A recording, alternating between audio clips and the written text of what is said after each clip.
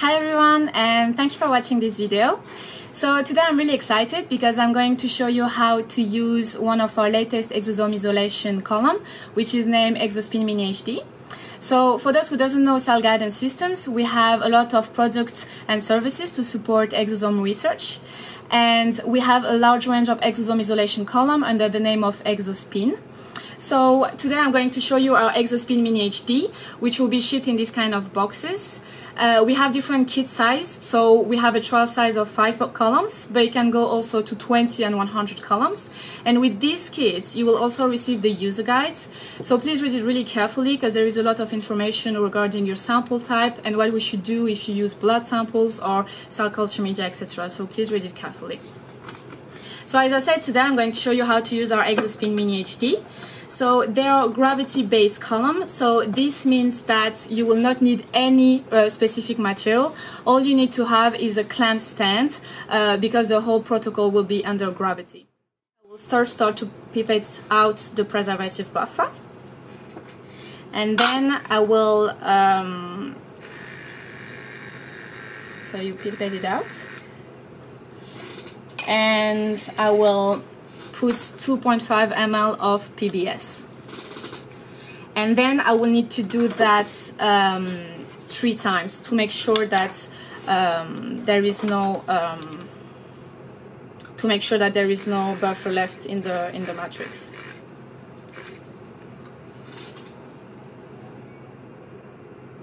So you can put it like that and staying in the clamp, and then what you can do at this stage is to open the plug, and then your column will start to elute drop by drop, and you will need to do this step 3 times to make sure, as I said, that all the preservative buffer will be washed from the column.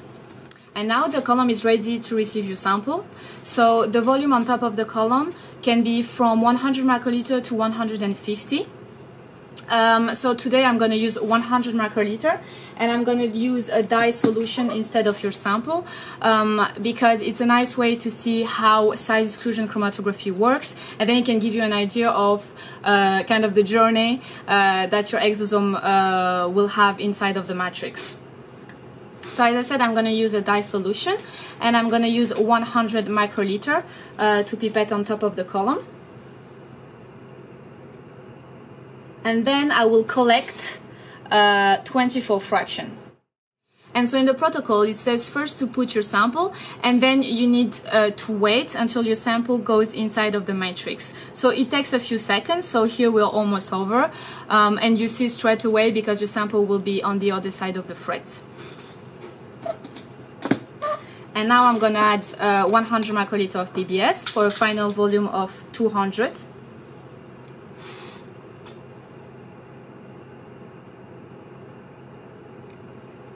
And I'm going to start to collect my fraction number 1.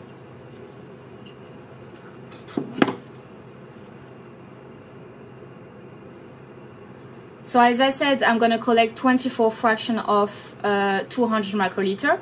So it means that for between each fraction, I'm going to add 200 microliter of PBS.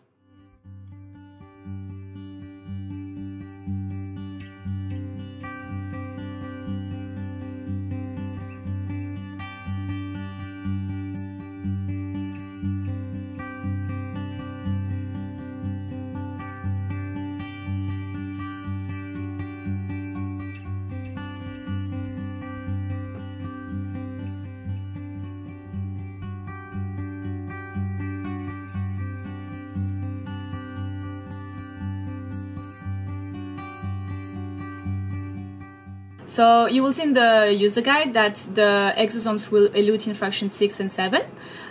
So at this stage you can either pull together fraction 6 and 7 and then do all other downstream analysis that you want, or you can either take all 24 fractions and then do further analysis. So if you want a complete fractionation profile, for example, you can do NTA and Bradford assay on all of the fraction, and then you will see exactly on which fraction your exosomes elute, and in each fraction the protein will elute as well. You will see this kind of figure in our website, in the Exo-spin Mini HD website page, but you can of course do it in-house as well. So I hope that you enjoyed this video as much as I did. If you have any questions, feel free either to contact us in our online chat straight away, or you can send an email at info@cellgs.com and we will be happy to answer. Thank you very much and have a nice rest of the day.